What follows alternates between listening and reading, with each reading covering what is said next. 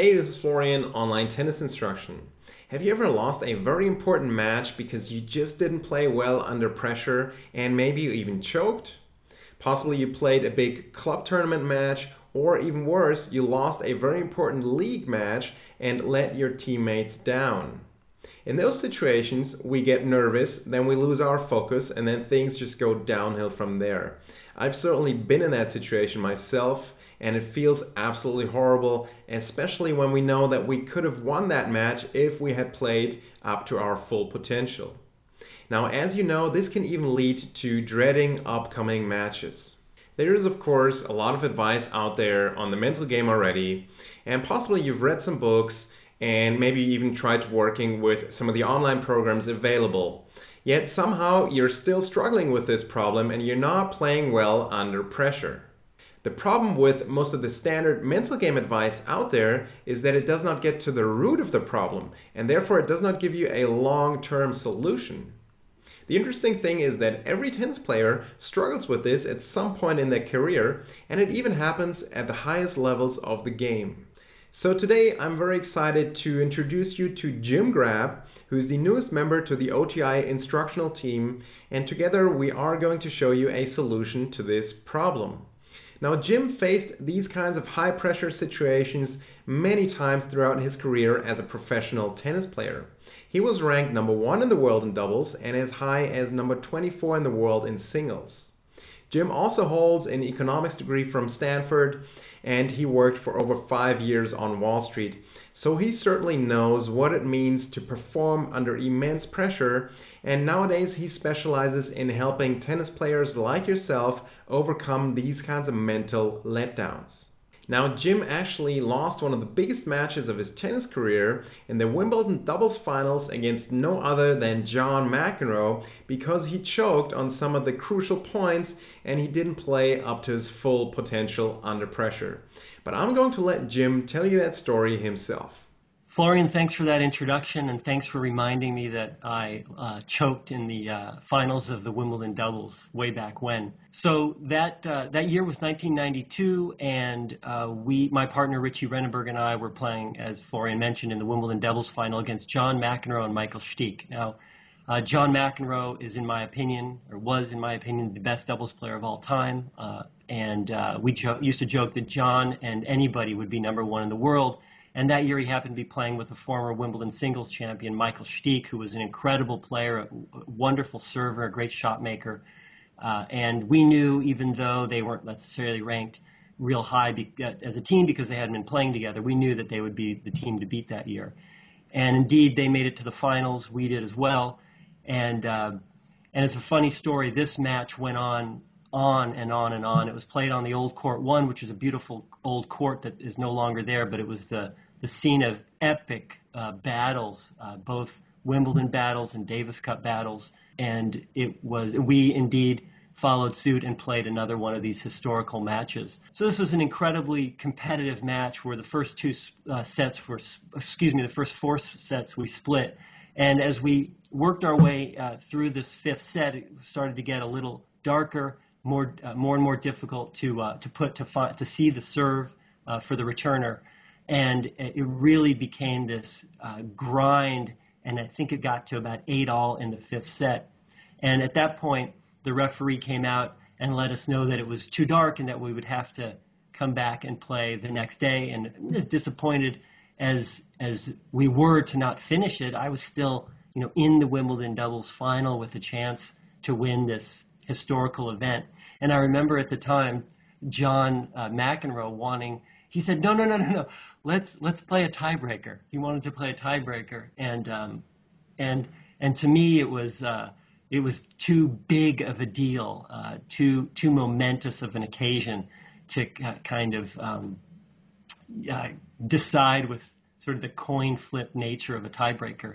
So he was in the minority, I think, and so we chose. I think the negotiation ended with giving us a little bit more time to see if we could finish the match, and we actually played some more games, and at 10-all in the 3rd, it was almost pitch black, and the referee came out and said, "That's it, fellas, come back tomorrow." So we came back on the Monday, And we expected the club to be quite empty, and that we'd be playing in front of a few people. And turned out that the club opened the gates, and the match had received such attention the evening before that once again Court 1 was full, and it was a fantastic atmosphere. NBC stuck around to televise it on Monday. So we came back the next day and started the match at 10-all in the fifth set, not knowing if we would play 2 more games or however many more games. And so it was at that point that I think I started to have a thought or two that is really interesting to this discussion, and that is that I remember saying at various points, it wasn't it wasn't a thought that wouldn't go away, but it was just something that popped up every once in a while on that Monday when we're playing this epic fifth set battle, the Wimbledon doubles final.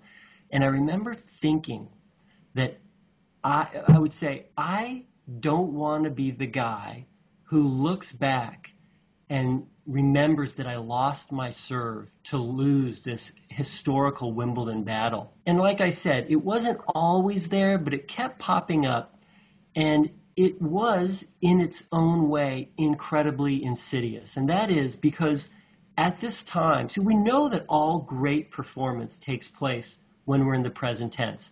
It doesn't matter if we're on the tennis court at Wimbledon, at the tennis court at the club, if we're in the operating room trying to perform some kind of surgery on somebody, if we're arguing something in a court case.